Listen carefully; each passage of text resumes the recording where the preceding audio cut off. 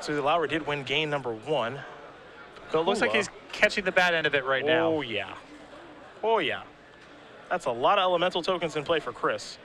And now here's a Treasure Cruise. Pyroblast is going to take care of that. But that's 2 more elemental tokens from Young Pyromancer. So it looks like Chris is running away with this thing.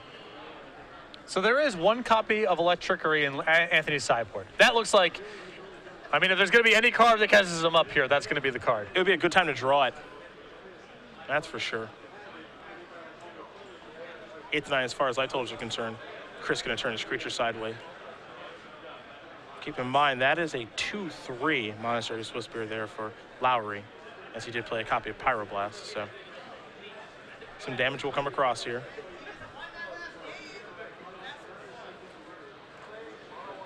And for Anthony Lowry, Electrickery is what you're looking for, assuming it's in his deck after sideboard.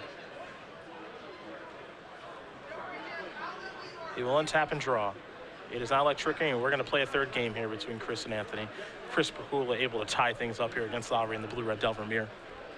So looking at the sideboards here, see what kind of approaches players have.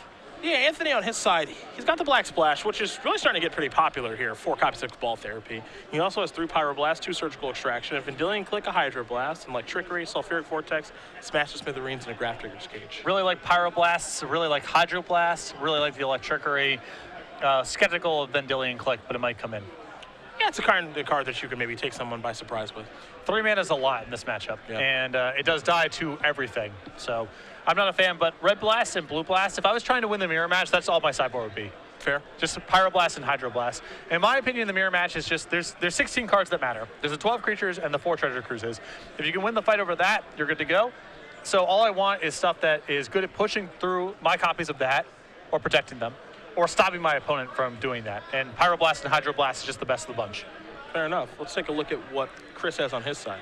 4 Cabal Therapies, 2 Pyroblast, 2 Grafdigger's Cage, a Hydroblast, a Surgical Extraction, 2 Sulfuric Vortex, 2 Smash Smithereens, 1 Electrickery. Much the same thing. Like the Hydroblast, the 2 Pyroblasts, and the Electrickery. Yeah, about the options for both players are about the same. And you're not going to see some big shakeups, I think, at this point as far as how to beat the mirror. I think a lot of players have tested a lot of options and have found kind of the same thing that you said, where the blast effects are good, but people are kind of hedging with other effects as well. Yeah, so for the mirror match, you know, some people bring in Spell Pierces and Flusterstorms, and I'm just not a fan of those kind of cards because I want to be able to answer the creatures as well. So the blasts are just sweet all around. Just saw Brad Nelson walk a match slip up, so it looks like he's still alive in this thing. He was X2 coming in this round, so looks like Brad has picked up a W with Sneak and Show to move on to 5-2. Jim Davis also walking a match slip up, so he's bounced back from his loss to move on to 6-1. And for this match, 2 of the real, I mean, it gets overused as an expression, but 2 of the real good guys in the community. Absolutely. Forces of positive change. Like, that's all you can really ask for. Yeah. Chris, of course, has been around for a very long time. Predates me. Not a lot of players out there that do that, but Chris definitely predates me. Anthony, definitely newer to the Magic scene, but 2 good dudes. Only one gets to walk away with the W here, though. Both sitting here at 4-2. Lowry, slowly but surely making his way up the leaderboard right now, number 23. Yeah, he plays. He's had a lot of success in IQs. Yeah. I mean, a big finish in the Open Series or Invitational has eluded him, but his work on the IQ circuit has been very, very good. Swiftspear to start things off. He gets in for 1 point of damage.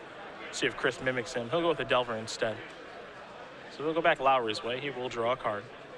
Copy of Flooded Strand. He'll play one of them. Now he'll fork Bolt. That, of course, will trigger the prowess on Monastery Swiftspear. And he may cast a Ponder as well. I like casting Ponder here because the only card you're really playing around is Daze. And if Chris dazes you here, it's not even necessarily bad for you for him to be behind on the land drop.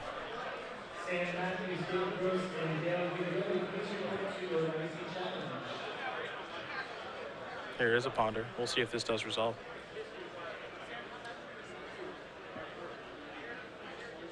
And it will. So Lowry will take a look at a couple of cards, a Ponder, a Delver, and a copy of Hydroblast. All 2 seem pretty good here. Pretty solid. I'd be hard-pressed to shuffle this one away. And with Force of Will, he has some protection already in Hydroblast is an efficient answer to a large spectrum of Chris's deck. You know, knowing those 3 cards will be your next handful of draw steps versus just a random draw, hard to pass those up.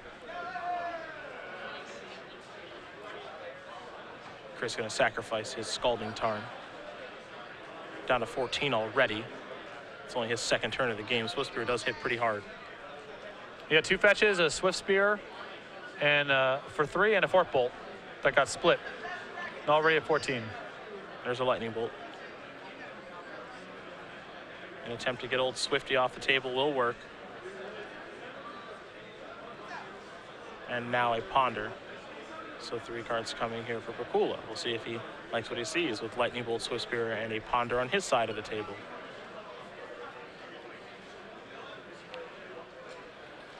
These are always kind of tough. I don't think Chris is really going to shuffle here, but you never know when the game is going to shift to being about Treasure Cruise all of a sudden. And in that case, having Lightning Bolts in your hand is pretty bad. Here's a Ponder. Let's take a look at the top 3 here for Lowry. 2 lands and a Delver's Secrets. A little surprising he didn't keep that one. Well, again, he has a fetch land with the option to shuffle here. And he will shuffle. So took the Delver, played the Flooded Strand, goes a little bit lower. Gonna dig a land out of his deck. And he will go with the Volcanic Island.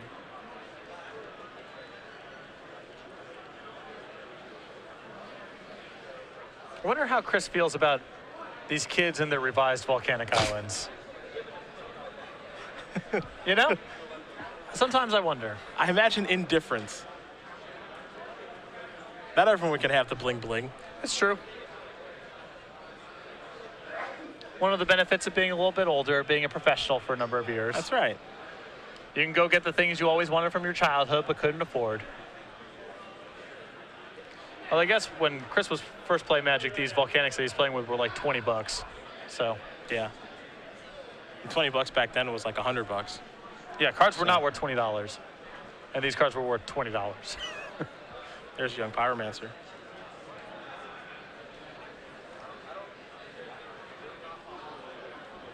That's in there. Checking with Delver, flipping with Delver, Lightning Bolt the top card. Pikula will stop Lowry in his upkeep now that he has that information and cast a Lightning Bolt.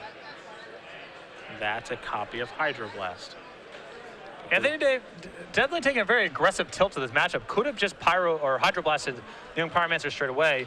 Maybe respects the possibility of Daze, but instead using it to keep his Insectile Aberration alive, using the Bolt to take care of the Young Pyromancer. Getting aggressive.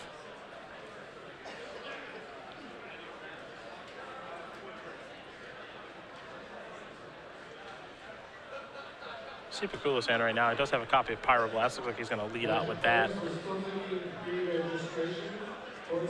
And it's decided to Ponder instead.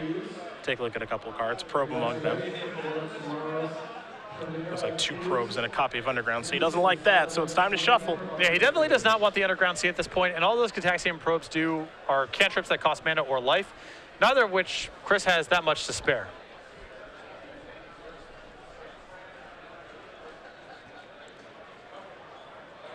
Mystery card drawn from the Ponder. And now there is Pyroblast. So bye-bye Delver. In comes the Elemental token.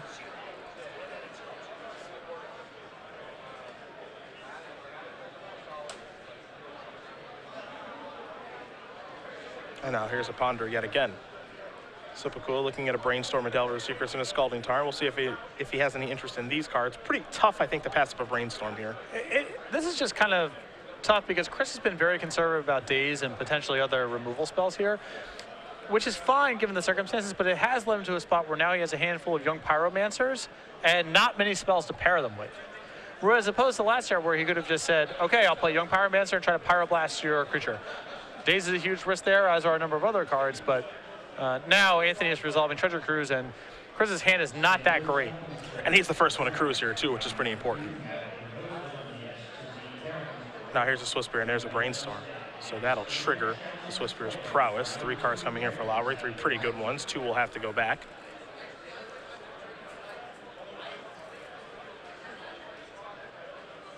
What to put back, always tough with Brainstorm. It's so weird because all the cards here feel very much the same. Yeah. And then it's an issue of mana efficiency. Force of Will is the one card that stands out. Do you want that effect or not? Looks like Lowry wants it in some capacity.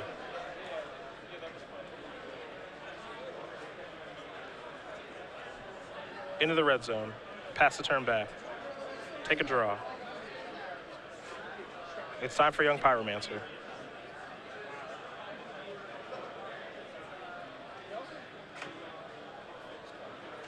Lowry going to sacrifice his Tarn.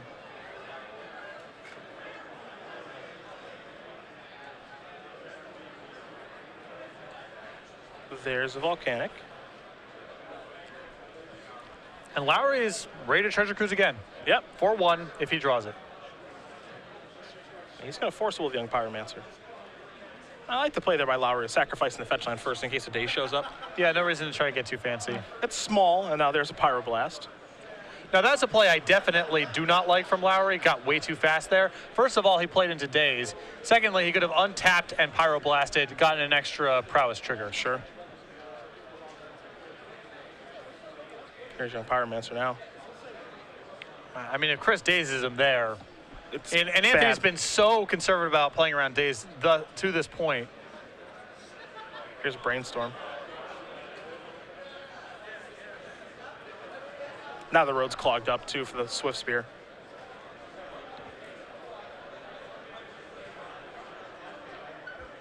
Gonna sacrifice the Tarn. Get out the 4th copy of a Volcanic Island. Chris, it's 6 right now. And he will go bolting. Swift Spear's out of here. Young Pyromancer's built up a board. And now it's just an attack for 1. Things have shifted back Pikula's way, and Lowry needs to draw a card like a Treasure Cruise now. It looks like he's running into running lands. I think he probably have to play one of them. He'll play the Flooded Strand. Yeah, I mean, he really wants Electrickery here. That's the big catch-up. Trickery or Cruise are the 2 big ones. Let's see what he draws. Brainstorm's not bad either. I don't know if he can wait any longer, so I think he has to cast this now. If he's got one blank card in his hand, I think it's good enough to cast here. Well, that was a pretty good one. Yeah, that looks really good. Yeah. A Ponder, a Young Pyromancer, and I believe a Treasure Cruise was the 3rd card. I would take a look at some things, too. The tough part here for him, he's got to put 2 cards back. Well, if he keeps the Treasure Cruise and the Young Pyromancer, he still gets to draw the Ponder. That's not lost.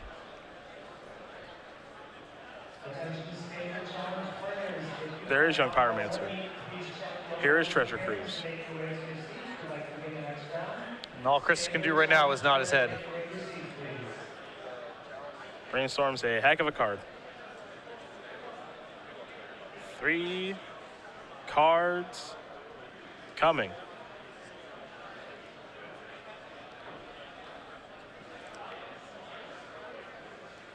There's land for the turn. Here's Ponder for the turn. Trigger, another elemental token. Take a look at 3 of them. Force of Will, Delver, and a land.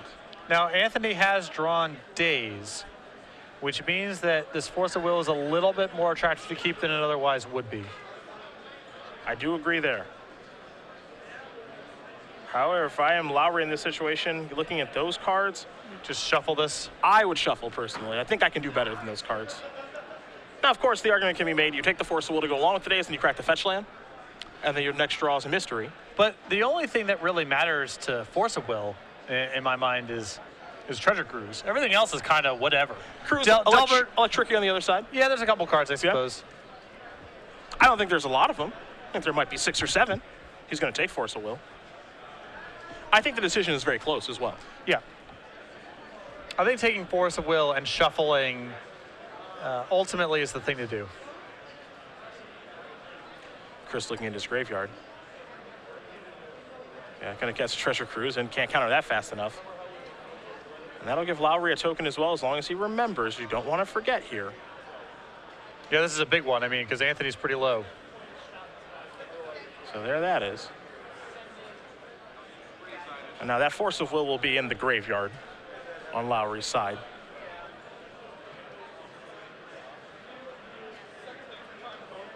Delver Secret's going to come in. So I suppose taking Delver and then shuffling is reasonable here. Lightning Bolt to draw here for Chris. These guys are going back and forth. Jeez. Now what do you Lightning Bolt?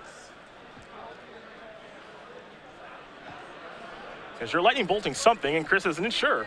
And I feel the same way, too. Well, you can Lightning Bolt the Delver, and then the question is, do you attack with your Young Pyromancer? He's going to go after Young Pyromancer. And now he's going to attack with both these creatures. I mean, this does give Anthony, he can just say, take this, untap, draw a bolt. Yeah, this is a really close call. And he can break the fetch land here. Anthony goes to 3. Okay, so he's not dead. And if he has Bolt as the top card or flips to a cantrip and then draws Bolt, that's Xaxes. Yeah. A lot of good ones he can draw here. And Chris doesn't necessarily have him dead anyway next turn. Yep. So I think going after the Young Pyromancer there seems a little risky, but we shall see. No flip. The question is, what did he draw? Well, if it wasn't a spell, if we know Magic, if it wasn't a spell, it was a creature or a land. So if he doesn't cast it, it's a land. All right, there was a creature.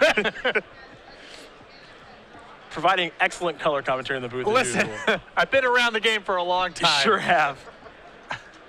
There's a Monastery Swift Spear. And Swift Spear is a very good draw here for Chris, as it does allow him to make an attack that forces the Delver to block.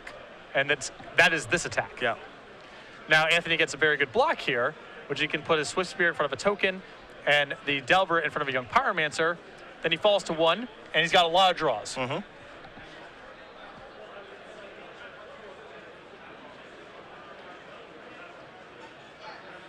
He could also put his Swift Spear in front of Chris's Swift Spear and then block Delver in front of Young Pyromancer. I'm not sure how much that accomplishes, but I think this is probably better. I like this block because it's the highest upside block for Anthony. If he draws very well next turn, he may be even able to kill Chris. And if he draws a removal spell for the Swift Spear, then it's a staring contest. Hi-ya! It's just a land. That's going to do it. Chris Pikula going to win this match here over Anthony Lowry, 2-1. The blue-red Delver mirror goes to the Elder Statesman there in Pikula. Yeah, and